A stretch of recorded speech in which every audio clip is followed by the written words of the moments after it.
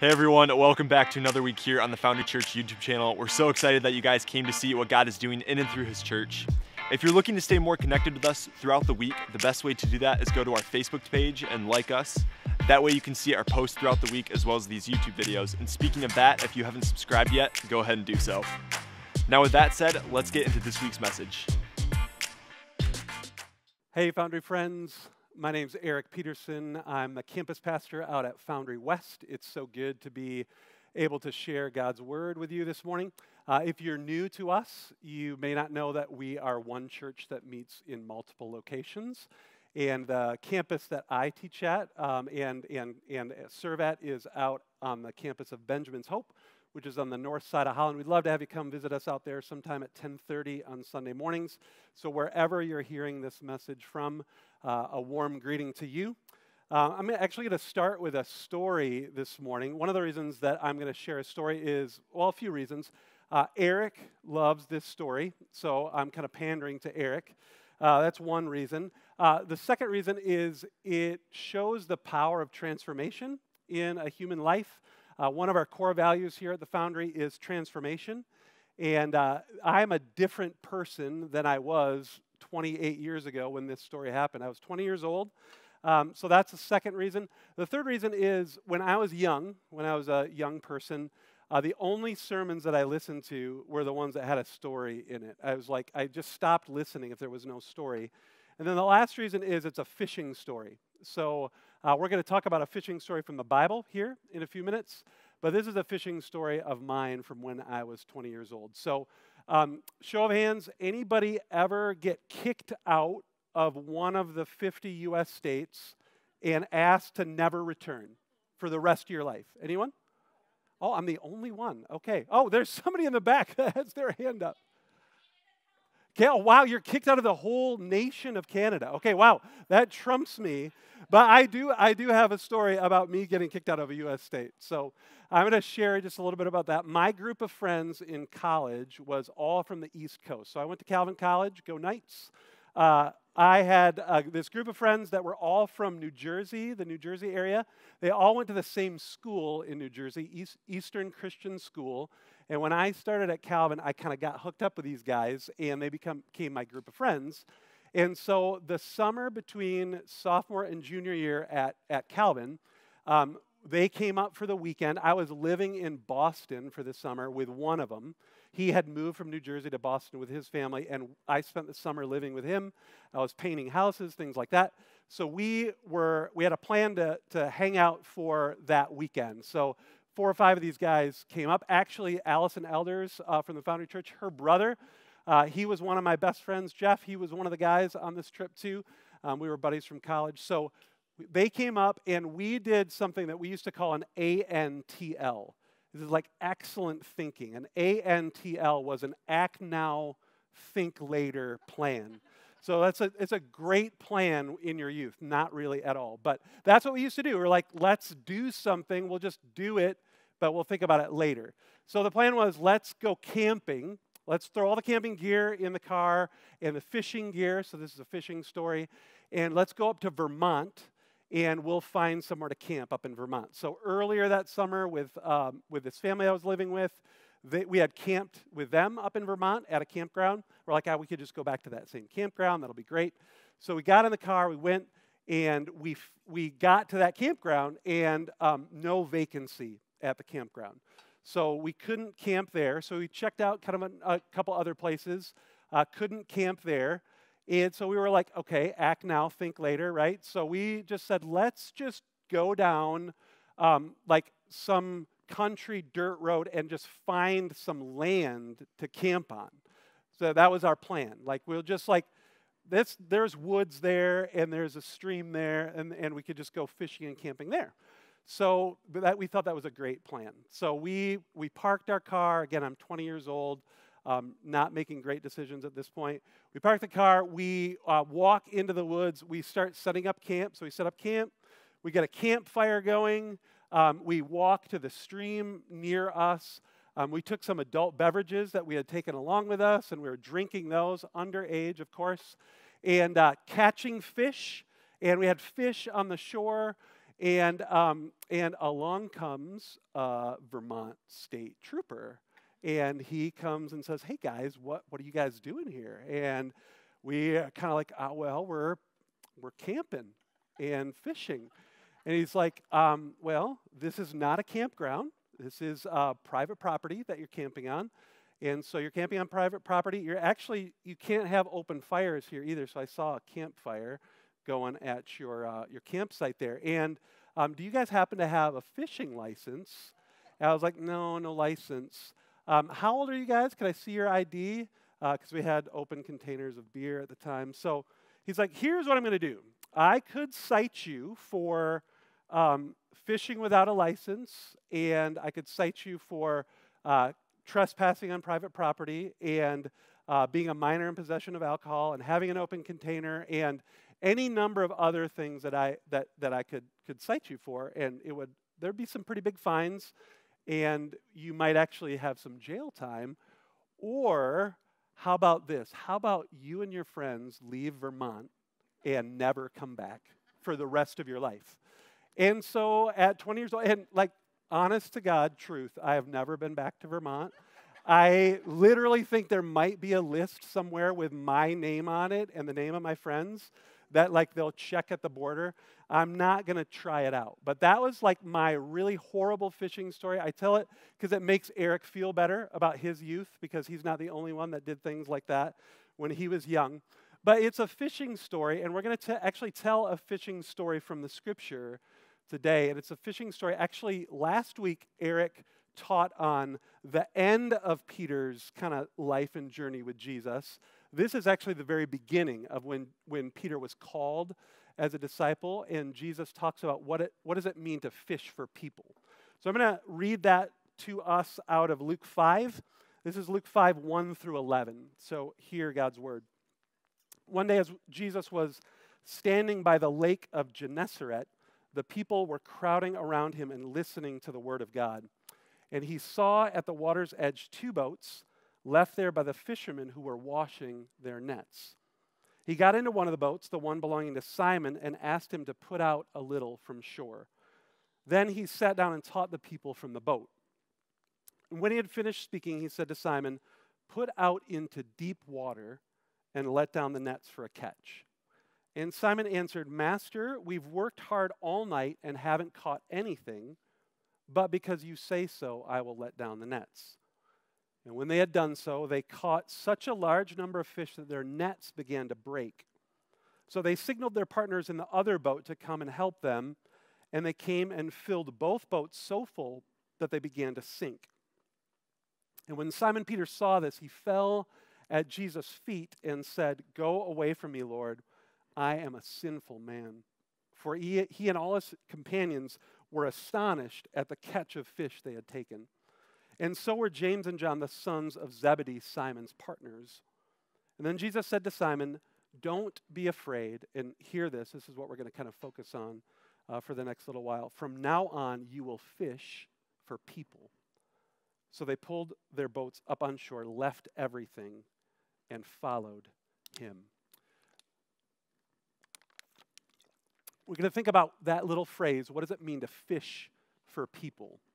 And this is a message about personal evangelism. What does it mean for our lives to be used by God to reach other people who are far from God? This is God's plan. This is how he planned it all along. And we're going to make the analogy of how fishing, how the act of like fishing for actual fish is very similar to what does it mean to fish for people or have a heart for evangelism. And so we're just kind of walk through that, and where we're going to end today is a strategy that each one of you will be able to take away from wherever you're hearing this message from to think about how is my life being impacted by the gospel? How am I being used to reach others for the glory of God? You'll never be able to, after today, think or say, "I'm not sure how I would reach out into another person's life," because I'm going to give you a very clear strategy to do that today. So the first way that fishing and evangelism are similar is that fishing requires going. Fishing requires going. It seems like really kind of straightforward, but the deal with fishing is the fish don't just jump into the boat, right? You have to choose to go out and choose to fish. And that sometimes we think as Christian people that it's not our job to kind of share the gospel or reach out into other people's lives. That's somehow maybe just the Christian professional's job, the missionaries, the pastors. But the scriptures are really clear that God uses everyday, ordinary people as his tools to share God's good news in the world with the world. And we can see this because Simon and James and John, these guys are just everyday, ordinary people. It says later in the book of Acts, after Jesus has resurrected and ascended into heaven, and they're kind of preaching the gospel, it says people just realized they were everyday, ordinary men who had been with Jesus. And this is like our call as people who follow Jesus. It's our work to go fishing for people, to choose to do it. And so that's the first thing I want to kind of impress upon you, because sometimes we think, God's going to just reach people, but he doesn't need me to do that. But the way that God has always worked is he's used people to reach people for Christ. It's his work to do the heart change, but it's our work to actually choose to go fish for people. And we see that in the disciples' lives because they watched how Jesus did it, and then he sent them out and said, now you do it, and we're going to talk about how you did it. And so this is kind of something that I think I want us to really think about, that fishing requires going. The second way that fishing and evangelism are similar is you got to learn how. It requires learning how. I don't know about you guys, but if somebody had to teach you how to fish, right? For me, it was my dad. He taught me how the rod and reel worked, how to cast, how to tie a knot to put the hook on, how to put the worm on the hook, how to put a bobber on it. That's how I learned originally, was like a bobber and a hook and a worm, like a lot of people. For Peter and Simon Peter in this story, and James and John, they would have learned a whole different way. It would have been casting nets and learning where the fish were. But we need to have a strategy and a plan for how it is that we go about evangelism. How do we go about fishing for people? So I'm going to kind of pause this one because we're going to get to that strategy at the end of the message today, but it requires learning how. The third way that it's similar is it requires diligence. You don't just kind of do it once or say, you know what, I feel like doing it now, but I don't do it the rest of the time. If you really want to catch fish, you have to be diligent at it. You have to put work into it. You have to say, I'm going to go in the morning. I'm going to get up early in the morning. I'm going to do it. I'm going to go in the evening. I've got a plan for how I'm going to fish and where the fish are. Right, for me, I love to fish for bass. I know a lot about how, the behavior of bass and what lures they like to eat, things like that. The same thing it goes for fishing for people, right? You have to have a plan and a strategy, but you have to work your plan. You got to work at it. It doesn't just happen, right? And the final way, and this is the most important way, is it depends upon providence. When it's fishing for fish, we would probably say it depends on luck, right? The fish are in there and you got to have some luck for them to bite the hook. But when we're fishing for people, the word that we use is providence, because this is understanding that God is at work in this whole process, that we're just a tool in his hand, and we're called to go out and share the gospel and the good news with people. We have to have a plan. We have to know how to do it. We have to be diligent at it. But Jesus is the one that does the transforming heart change and heart work. He's the one that actually makes the person get caught by the gospel, right? We can't make the catching happen, but we can make the fishing happen, right? We can cast the nets and we can cast out, everything out and hope and pray and trust that God's at work and he's going to work through us. So I said that I was going to share with you a strategy, a specific strategy for fishing for people. And that's what we're going to kind of talk about now. And if you're here at the message service where I'm preaching this now, I want you to grab your loop. If you didn't get a loop, raise your hand and someone will bring you one. Whatever venue you're listening to this message on now, I want you to do the same thing. Raise your hand and somebody will bring you a loop. And I want you to take some notes. On the back of the loop, you can see there's a place for notes. And along the left-hand side, I want you to write the word bless. B-L-E-S-S. And this is going to be something that's going to help you. It's just a tool. It's a memory tool, right?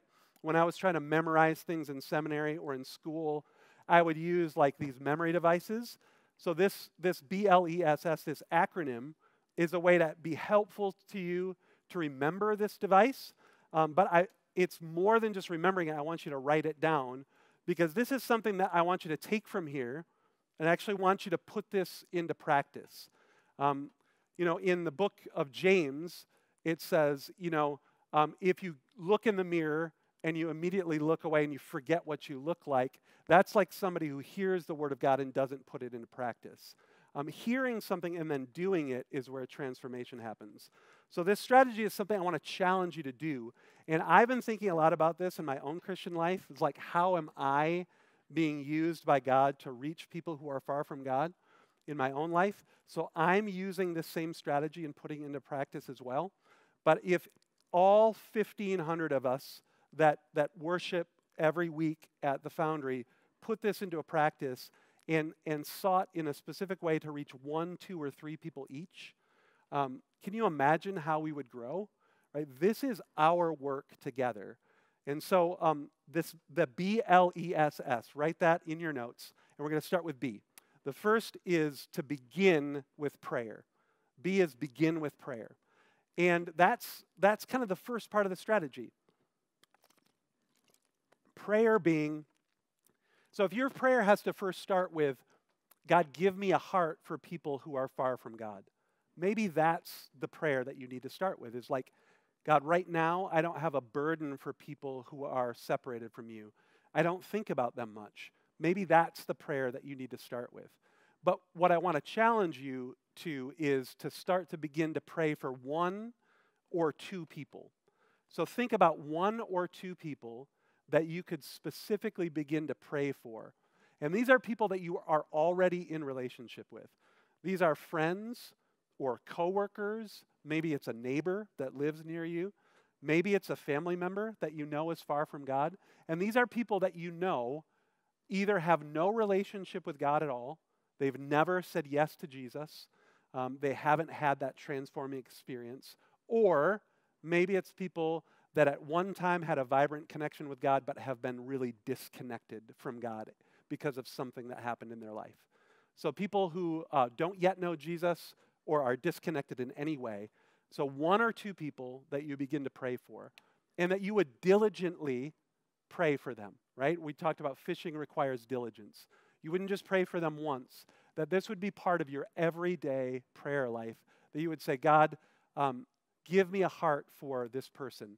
Would you reach into this person's life? Would you draw them to yourself? Would you give me an opportunity to speak to them? Would you give me a heart to connect with them? Would you make an opportunity for me and our lives to overlap? So that's the first bit, is begin with prayer. The second letter is the letter L, and that's to listen. To listen. Just listen as God gives you and opens up room for you to connect with that person or those few people. Start to listen to their hearts. Listen to them so that you know the places in their lives where they're wounded or hurt or where they're celebrating. Listening just means getting to really know that person and getting to understand exactly where they are and who they are. If it's a neighbor, like for me, I'm just like being really honest with you. There's a couple and a family that live right across the street from me, and I've started praying for them. They are people that it's hard for me to love because there's tension in our relationship sometimes, but I know that they don't worship on Sunday or any time. I don't see a lot of evidence of fruit of the Spirit in the way that they kind of talk to one another or their family. And for a long time, my heart was really hardened toward them, but I've started to pray for this family. And I'm asking now God to say, hey, give me time to like really listen to them. So now I've got to actually have a conversation with them and not just avoid them and to kind of walk across the street and try to make conversation. And so you start to listen and really get to know people. The E is eat. And it's like, eat, what does that mean? Well, one of our core values at the Foundry Church is the table. And so every time we gather, we try to eat together. But the reason that it's a value for us at the Foundry is because it was a value in the Scriptures. They ate around tables together, and they actually shared the communion meal together, and it was a way of understanding fellowship together. So taking that next step, going from praying for a person or a few people to really listening to them, but then inviting them into your life for a meal, or going out to eat together, or choosing to say, would you come over and have a cookout with us? Or we'd love to take you and your family out to dinner. This is not bringing them a meal. This is having that connection of actually having a meal with them. And things start to change when we share life around tables together because it humanizes people, helps us understand who they really are, and we get to know each other in a deeper way. So begin with prayer, listen, eat. The first S is serve.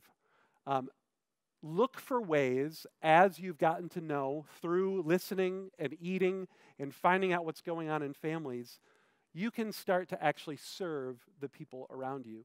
And this is having, the reason that the acronym is BLESS is because our stance as Christians to the world should be to seek to bless them. The scriptures say they'll know we are Christians by our love. That's the way that people will understand that something is different about us. So for me, I'm just thinking about my neighbor, right? Like if I start working this process with them, which I'm choosing to do and I'm committed to, I can maybe see places where they need help, right? I can maybe say, hey, you're going on vacation. Could I cut your grass while you're gone? Or, hey, would you want me to bring you a meal maybe because you're not, I know that you're not feeling well. Or I could possibly do something with their kids, right? I could start to have this posture of blessing and serving for this family. And then there's something that starts to change in the relationship, right? Because when you're sacrificing and choosing self-sacrificing love for somebody near you, things start to change in that relationship. And so then the last S, and this is only after you've begun with prayer and listened and shared a meal together, ate together, and then served, only then, after you've worked through that process relationally, do you share your spiritual story.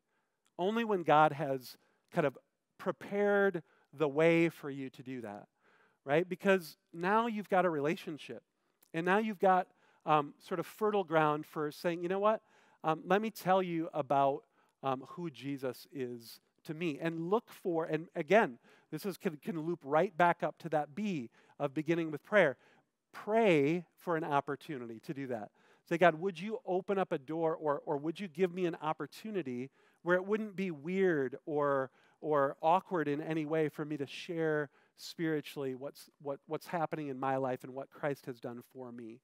And some of you guys think like, I don't know how I would do that. How would I share my story? Just a few kind of thoughts on that.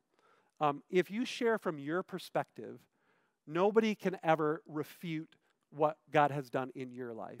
A lot of people try to shut down like a logical defense of the scriptures, or they say, where's the evidence of the resurrection, or whatever. They kind of think scientifically, like, I can't just get there. But if you kind of say, hey, this is how my life changed because of my relationship with Jesus. This is what my life was like before Jesus, before I really had a relationship with Christ. This is what happened for me to meet Christ. And then this is how things are different in my life since I came into relationship with Christ. Nobody can take that away from you, right? That's your story. It's transformational for you.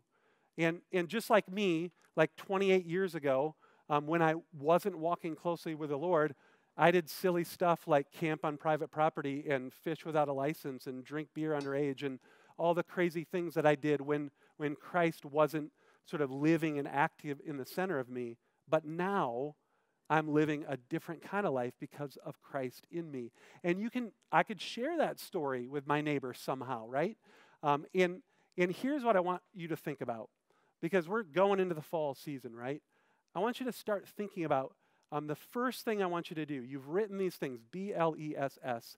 I want you to take just a few seconds to think about who that one or two people is that you will write down at the top of your list. And if you know right now, the Holy Spirit might be bringing a person to your mind right now. Maybe it's a family member. Maybe it's a coworker. Maybe it's a friend. I know who it is for me. For me, it's a family member. I've got a family member that is not following God very closely right now, and I want to pray for her. And I've got this neighbor across the street from me. Those are my two people that I'm going to be working through this process with. And you can know that as a spiritual leader in this church, I'm doing this with you. So I want to challenge us to think this way. If you're having a hard time thinking of who those people are, I'd say begin with a prayer about God, show me who that person is. Show me who you would use me to fish for people in my life. And I believe strongly that the Lord is going to use this message and this time in the life of the Foundry Church to grow us, and then we'll be careful to give God all the glory. Would you pray with me? God, we praise you and give you thanks that you love us enough to come and be a rescuer to us. Jesus, we thank you that you are the one that changes lives and transforms lives. And yet, Lord, you use people. You use Simon, and you said to Simon, from now on, Simon, you're going to fish for people. And Lord, that method of reaching people for your glory hasn't changed, God. It's the same today now as it was then. And so, Lord, we pray that you would use us. Lord, we begin by praying and saying, give us a heart, Lord, for lost people. People that are far from you, God, that don't yet have a relationship with you, that if they were to die, Lord, soon they would be separated from you forever. Lord, give us a burden for that. And Lord, I pray for each one hearing my voice now that you would, by the power of your Spirit, give them one or two names, that you would seek to use them to reach into their lives. Lord, we thank you for the gift that is being able to be tools in your hand for your glory. And Lord, we pray in the name of your Son, Jesus. Amen. So as you think about fishing for people, as you think about that task, which is a huge task, know that the Lord goes with you. Know that he goes ahead of you. And hear these words as a closing benediction today. Now to him who is able to do immeasurably more than all we could ever ask or imagine, according to his power that is at work within us, to him be glory in the church and in Christ Jesus throughout all generations, forever and ever. Amen. Go in peace. Hey, we really hope that you got something out of this week's message. And if you want to get prepared for next week's, what you can do is you can click the link below in the description, and that'll take you to our devotions page. We participate in devotions every week because that's part of our weekly rhythm here at the Foundry, is being in God's Word. Again, thanks for joining us, and we hope to see you again next week.